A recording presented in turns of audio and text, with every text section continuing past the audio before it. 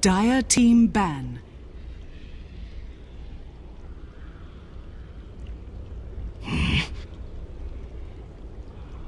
Radiant team ban.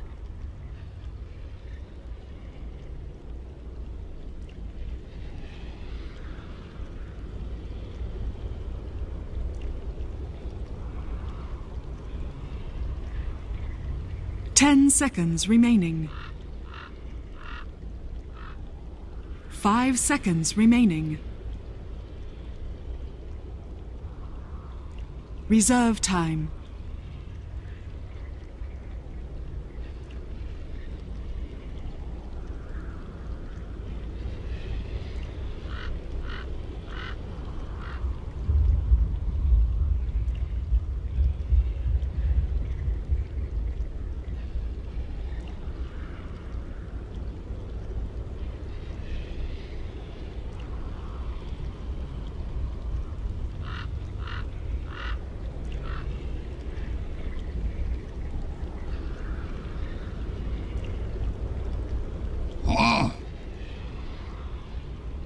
Dire team ban.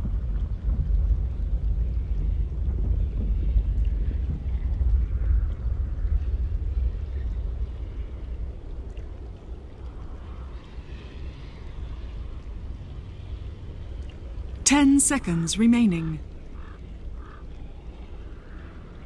5 seconds remaining. Reserve time.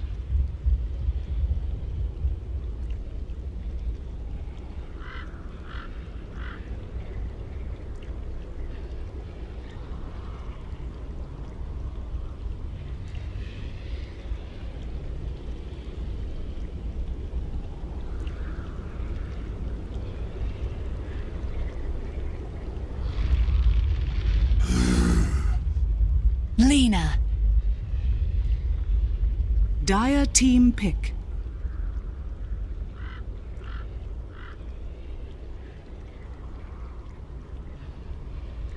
Welcome back, everybody. It is game number 4 now between Monkey Business and CIS Rejects, who finally got themselves a point on the board. It is now 2-1 in favor of Monkey Business, but at least CIS Rejects have the momentum.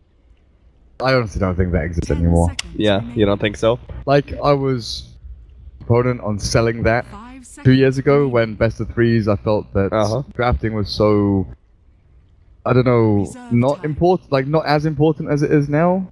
It was just more about play and having that momentum behind you with the play. I was like, right, well, you win the first game, lose the second game. I'm pretty sure that you win the second game to take the series. But now it's like so many little nuances and pokes and jabs during the draft that the momentum just completely starts again. You know, you start from zero completely. Yeah, I could see where you're going with that.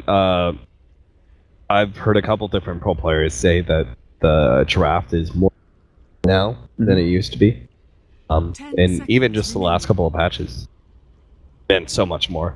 Like, I guess I shouldn't exaggerate and say momentum goes back to zero. Obviously, you still got, you know, adrenaline pumping and do have some wind in your sails if you do win previous games, but it means less than it used to. Yeah. Alright, so CIS Rejects, we took a very, very long time to figure out that they will, in fact, ban away the Leshrac, and now they're taking so much time with their second pick that they're losing a lot of their reserve. Monkey Business went straight up for the first pick, Lena, not terribly surprising.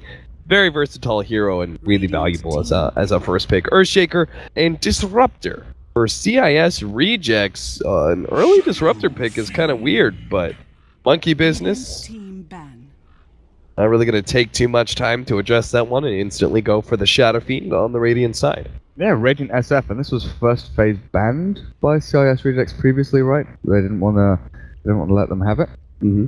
Lena now switching into the... It'll be safe lane Lena, but more likely than not it's going to be crit over on that again. Tiny Wisp is still there, but not sure if that's a great option against the Disruptor. You know, I think he's like 50 against the Tiny Wisp, like that, whereas Winter Wyvern is a little bit stronger stats-wise. That combo. Wyvern is still in the pool, by the way.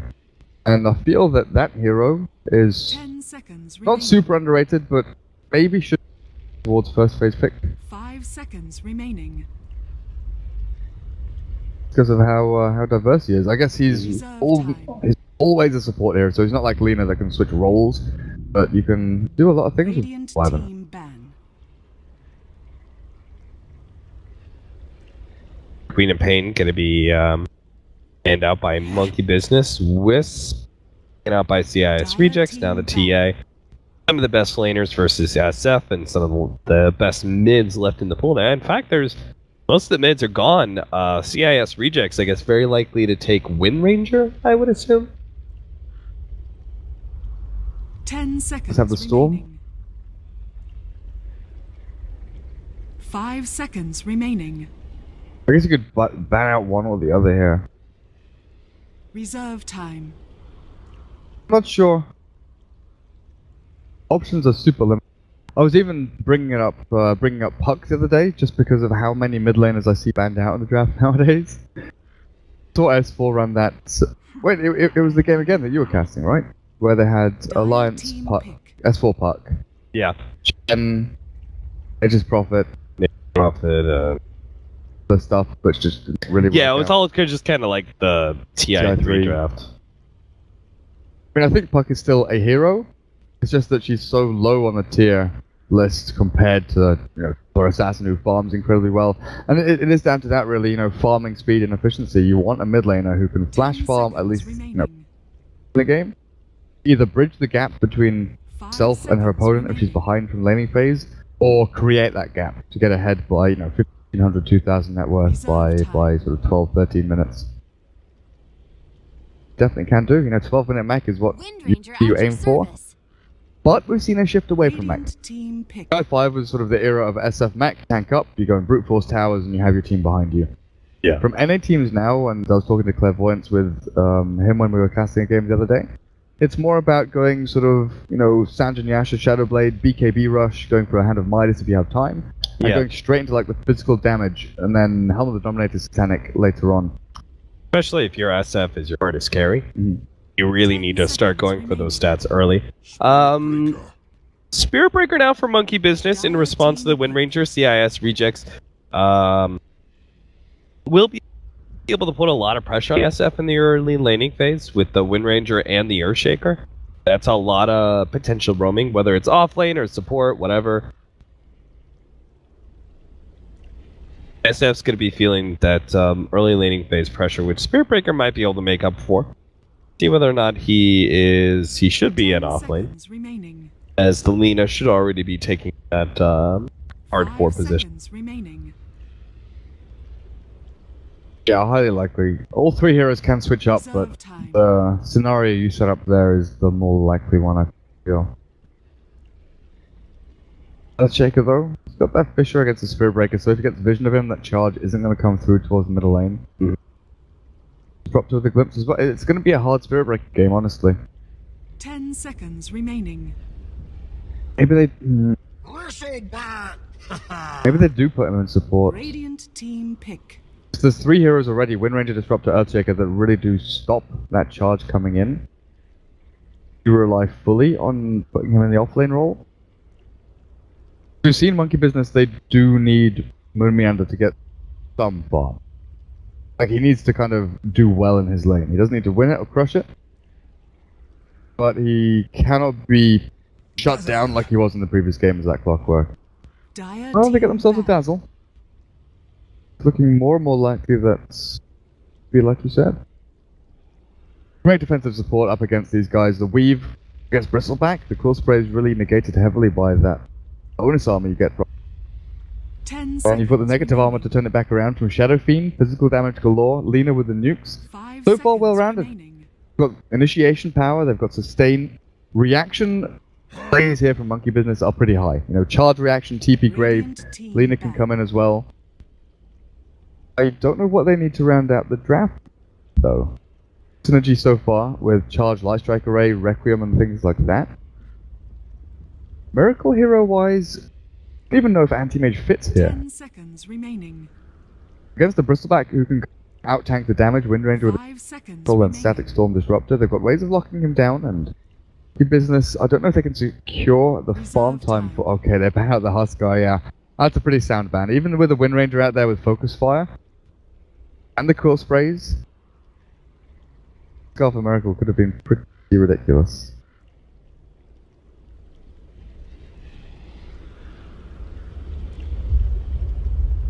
Now it's either Goret's offlane Earthshaker or what? No more offlaners, apart from like the Centaur they had before. So yeah, they're looking at Goret's offlane Earthshaker and Vanscore Hero to be 5th picked. Silencer? Not really going to work because Vanscore usually picks that disruptor. Oh, I guess it's the Yeah, they've already got hero, the disruptor. which I guess is bad. I like it. The burst damage comes in. Good control. Fast Medallion and Solar Crest. Yeah, fast medallion for a dire side with Bristleback already in the pool. Plus, you already have the Wind Ranger Focus Fire as well. Roshan could be very easy for CIS rejects to take. Wraith King. Radiant team pick. Do you think it's going to be a Miracle SF or? Okay, Wraith King. Where on earth is this going to go? So is that offlane Bristleback then, and Earthshaker Disruptor supports, Wind Ranger mid, Wraith King safe lane? Okay. I'll see how they actually set things up here, but Monkey Business, I think Miracle, Shadow Fiend mid. Ember Spirit pick here from No Tail is probably what they would have fallen back on if it wasn't a Wraith King final pick. 5 seconds Because remaining. you get the damage out, but Phantom Lancer. Okay. No Tail Shadow Fiend.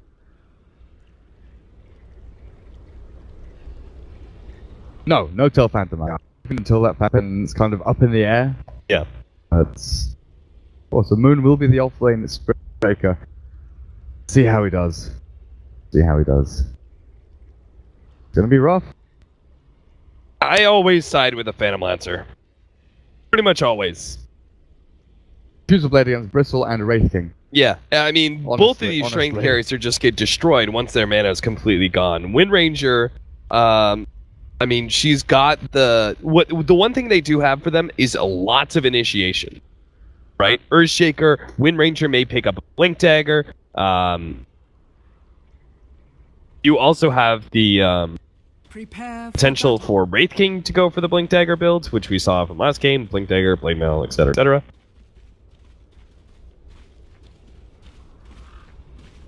So there's a lot of potential here for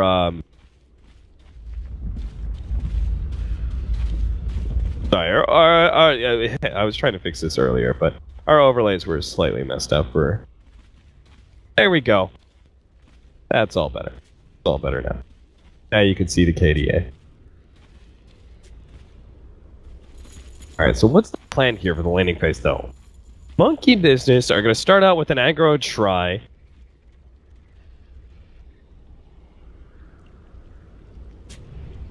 Against Wraith King, Disruptor, Earthshaker. This would keep a lot of pressure off of the SF when they run the aggro try. And I kind of like this idea just because I think they can win it. They did this the other day. It felt super weird, but yeah, when you put it that way, it does draw a lot of attention away from Miracle.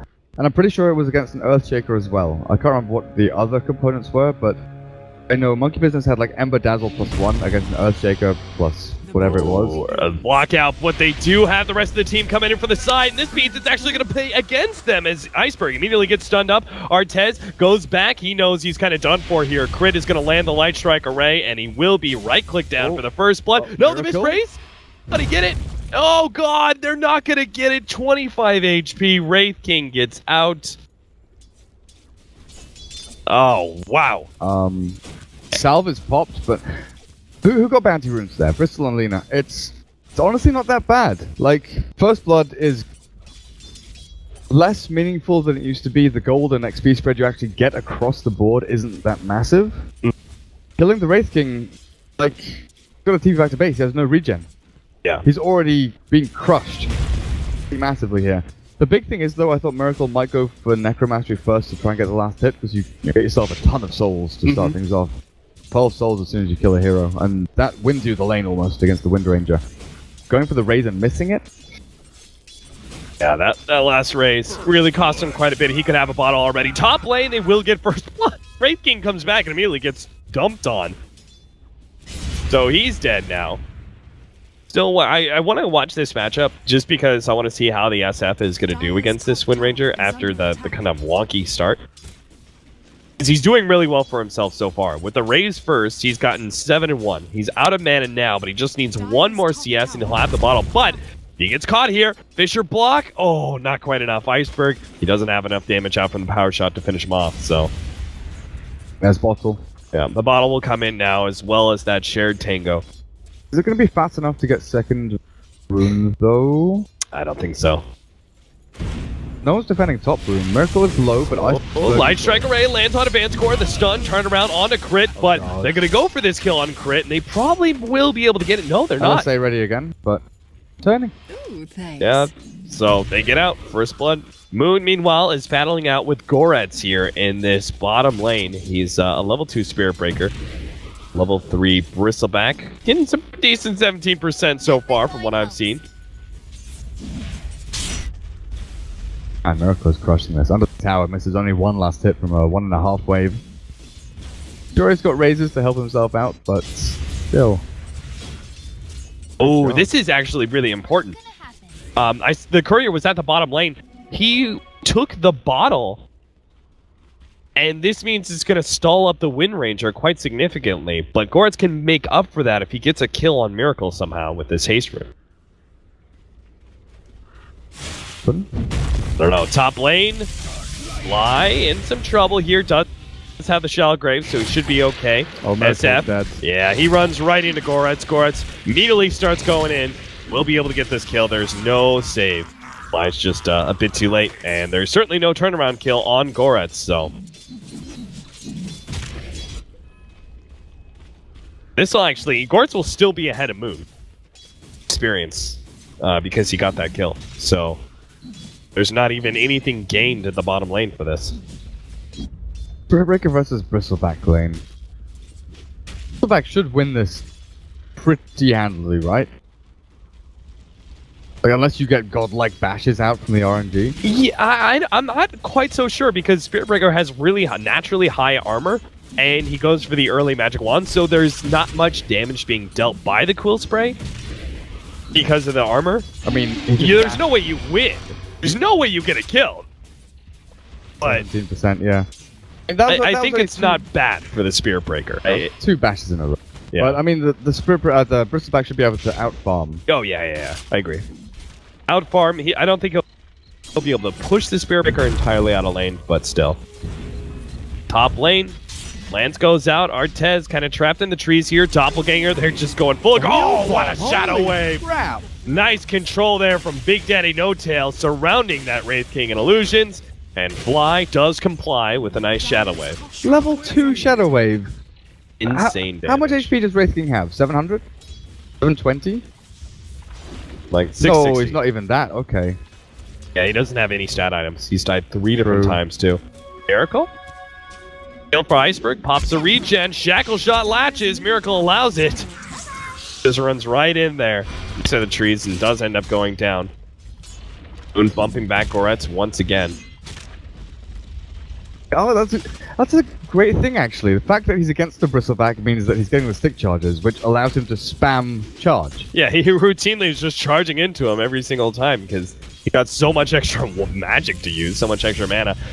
They're going for Artez again. Fly. Oh. Shadow wave? Nah. They've kind of overextended themselves a little bit, so they'll start backing up. They've got no turn power here. I can Fisher to block them off, Glimpse to try and defend the Wraith King, but how much CS does he have? 7 and 1? Oh, Moon! What? Whoa, Moon! He dove in, he picked up his level 6, and he gets the kill on the Bristleback. That is huge. But yeah, you're right. 7 and 1 on the Wraith King. I was looking at the CS and going, oh, wow. I mean, like we talked about, the Dazzle Phantom Lancer combination is really strong, but I've never seen it used so offensively before. Always want to fly, goes for the block off, hits 2 there, and Fly's forced to just turn around. Oh my god, what a shackle to go through the trees! Fly's now going to be able to turn it around, though. Artez comes forward, gets the stun, but with jump forward now, all they need is really good Shadow Wave or another raise. No, Always Want to Fly does barely manage to survive. Artez not as lucky, and a rack up another kill. 4 deaths now for the Wraith King. He's going to have more deaths than CS at this point. Don't look at it that way. No. Poor Artez. Vanscore has 7 CS. Charge in. Goretz is not the target, though. He's the only one full HP. Everyone else from CISR drops super low in that fight. But Dire's middle tower is under attack. Moon coming to challenge. Pop the W. Pop it. No. Bounty picked up by Goretz. I mean, look how many... He laid out 3 quills, and he just doesn't seem to put a dent in the Spirit Breaker. High armor and high HP. Yeah, now he's got double gauntlet and treads. There's just no way. And this right here, what Goretz is doing, is what he has to do. Because he knows he's died once, got 1 kill, 24 CS is good and all.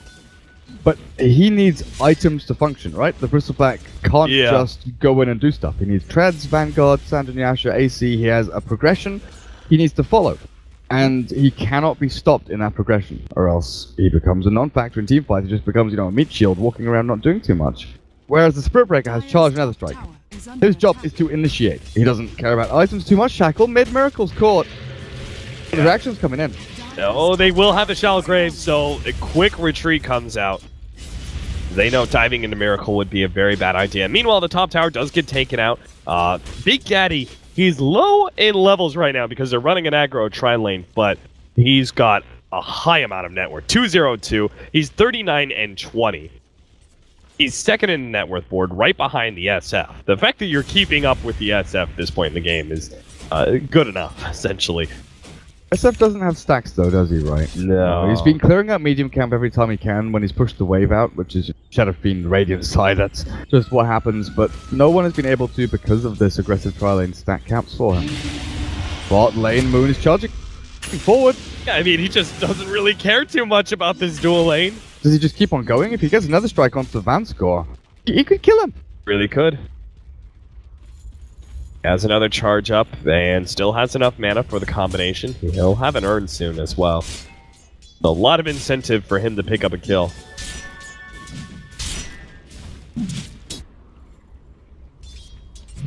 We've seen what Shadow Fiend is building. He's just gone for the regular opener. Fred's Aquila wand. I mean, the wand sometimes people skip, but against Wind Ranger who's spamming out Shackle Shot and Power Shots. Yeah. Like that. Honestly. A wand comes in so useful. And then in mid-game team fight, Bristleback obviously... Why? Is he the extra damage needed? Gonna be, 17%, starting things off right. Moon trying to get off the ultimate ahead of the stun. Can't quite get it. Still, though, putting pressure on the Wraith King. The turnaround, though, Goretz is here, so will be forced back. Their dual lane is still potentially stronger than this tri-lane. Black even tried to buy a Ring of Health from the secret shop. And then he sold it. Yeah. But he's got 1500. Like, I kind of want him to just buy treads now. Tread switching is so important on a hero like Bristleback, especially when you've got wand and bottle. Oh god. He gets off the stun, but he's still gonna be right click down. Like right click one more time. You can do it. I believe in you. Yeah, you got him. But Moon. He's fine. Ooh. He could even charge back onto Earthshaker or Iceberg here. Actually, he's just TP back. TP's back. Fly. Can they catch him? Oh, they definitely got him. Fly is done for. Glimpse back right into the waiting arms of Iceberg. Shot through the heart. But who's to blame? I think that would be the Wind Ranger. Invisibility. Glad you picked that up so quickly. That makes me smile. Crit. He's got Lacuna Blade. This really is not that easy of a fight, especially charge coming through. Oh, hit Artez, bashed up, and again. bashed one more time. Again. You know what? Just call him Bash Lord. Lucky hell. In a lane? Miracle. Yeah, 3 heroes around him, but that Wind Ranger a bit too low, and now the charge is going to come in through the side. Oh, but it's not on the Wind Ranger. It's on Always Want to Fly instead. What is he doing? Good God, man. He just doesn't stop. He pops the urn onto Iceberg. Crits runs forward. Laguna Blade. Get it. Shackle shot. Now Crit's dead. Dane stunned up. Moon, you're sticking around too long, my friend. That was way too aggressive by both of you. Dire's structures are fortified. Artez has not hit level 6 yet, and he is running in. Moon, charge away. No, he charges in. Always want to fly. Pops that ultimate. Now always want to fly is going to be left for dead. It's Miracle. Long range raise doesn't have it. 5 seconds on cooldown. Moon will actually be able to survive. Heals across the board. Looks like everyone is good for now, but they want to get it. Artez will be able to get the stun. Fly. Another heal out. Has the Shallow Grave still. 76 charges. Shackle shot. Shallow Grave gets laid out now. Moon comes in from the side. Will be able to stun up with a charge. Iceberg. Power shot misses. He's going to die now as the Lance comes in through the side. They've taken out the Earthshaker. They've got the Wind Ranger. And now Goretz is going to die as well. The charge slowed down by the Lance. Bumped by the Spirit Breaker. And Big Daddy No Tails on a mega kill streak already. 10-4. Everyone on the Radiant has a magic wand or a magic stick, and it honestly is making the difference here. Everyone, I swear I keep looking at people, they've got 17 stick charges, 17 wand charges, whatever, and this is why CIS Rejects just cannot find a break. They're looking for kills, they're looking for that execution moment where they're like, right, we've got him. 17 stick charges, back to half HP, what are you going to do? Graved up, what are you going to do? Just not finding the openings. It's 12 minutes in, so much action, and I haven't taken a look at the network chart just yet, but 6K on both the PL and the SF. Next up is 4,500 on the Wind Ranger. And then immediately behind him by 10 gold is the Spirit Breaker, who's at the same marker. Do you know how long the Wraith King walked around in that middle fight waiting for level 6? There was one Radiant creep actually running around in circles. Artez couldn't kill it because it was like 3/4 HP. And in the end, he got level 6, didn't have mana for his ultimate. So he's like, screw it, I'm going to throw a stun then and run away. But he is super underleveled. Like, at the same level as Disruptor and Earthshaker level. Yeah. Speaking of underleveled, Goretz is going to remain a little underleveled and underfarmed because his stack mechanic taken away. Sentry Ward blocking that one out. More minutes. Now the SF has his mechs, though. Teamfight potential. The roof now for monkey business. The Spirit Breaker, who's so damn big. What's he got? Got something coming. Bottom tower is under attack. It's gonna go for the Shadow Blade, not terribly surprising. And Moon, he'll find Vanscore here. Hello, charge up. Fisher will interrupt him. And Vanscore does have his ultimate. He'll be able to get it off, stopping Moon from being able to pop his own ultimate. Okay. Now the latch comes in from the side, but Big Daddy O-Tail, he's just going to go from one to another. Earthshaker, next up Vanscore. He just surrounds him real quick, gets that kill. They're going to turn on the Iceberg. The charge is coming right through. They're going to be able to catch him. And Moon still has his ultimate, so the Wind Run's going to fade. And now they look for Artez, who does not have a TP scroll, and I believe Monkey Business know this. He's got his ulti, but he's got 56 charges? Not not even worth it. You just die 2 times in a row. Now they're charging the middle lane. Don't tell me. Don't tell me it's going to be a wipe. Earthshaker's alive. Singles with the Disruptor, but can they actually save Goretz from the 17% monster right in the face? Raise 1, raise 2, and 17% to finish him off. Moon, I don't know how you do it. Good lord, buy a lottery ticket, go gamble. What is happening? 1 hit, 17%. 2 hits, 3 hits, only 1. Dire's middle tower is under attack. And then on top of all of this, look what Crit just picked up. 14 minutes support Yules on this Lina. Damn. I mean, 12-minute Yule Scepter on a mid lane is good. I guess, you know, there's Tread Bottom and stuff to come beforehand, but plus amount of farm. Wait, whoa, hello? Yeah, Moon just casually comes to the side, whatever. I'm a cow. No big deal. He's actually trying to survive with his invis, but that's not going to happen. Now Fly's a bit overextended now. And he should die. Miracle. Not even going to try. Daddy No Tail, though, comes. Jackal, not latching. Glimpse also not really doing much there. Miracle threatening the ultimate on the side, waiting for his opportunity. Artez, gotta be careful here. He doesn't have a whole lot of mana. Still a lot of charges. Miracle, when are you gonna let that one go? He's just making noise. Finally goes out, hits on 3. Artez is down, but he's trapped. Oh, maybe it's Miracle who's the one who's trapped. Inside with the Disruptor ultimate. Crit sitting on the side trying to get out some damage, but this is just a bad fight, it looks like. But with the SF dying, everyone's low, and Big Daddy No Tail, he'll be able to get one, a second one. Iceberg, no, he just barely lives. And it looks like Big Daddy No Tail He needs to back out here. Light Strike Array, Artez, Doppelganger. Oh my god, the power shot missed. Oh, they're all so low. Big Daddy, no tail. Don't do it, man. Moon, go in. Moon, go in. Is going ham. Ultimate earned and a lance. Big Daddy No Tail finds yet another one. The tier 2 is going to fall as well. It's 20-7, and this game. There's one I mean, this is something I expect out of CISR, but Monkey Business are being full out aggression right now, and they're winning. And winning and winning. I think there's one reason for this. There's this big glaring hole in the draft that we haven't really touched on. We talked about how great Phantom Lancer is against the Rating and the Bristleback. What do CIS Rejects have that's good against the Phantom Lancer?